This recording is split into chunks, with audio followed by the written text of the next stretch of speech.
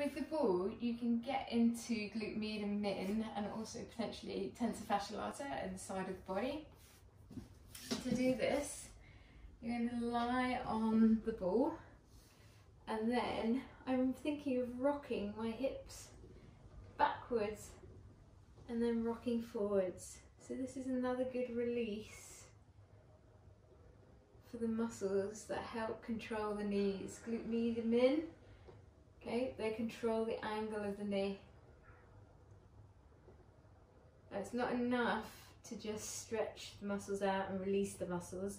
They also need to be strengthened. The likelihood is that they're either in a short tight position or a long weak position. Feels quite nice. And that's how to release through the side of the hip.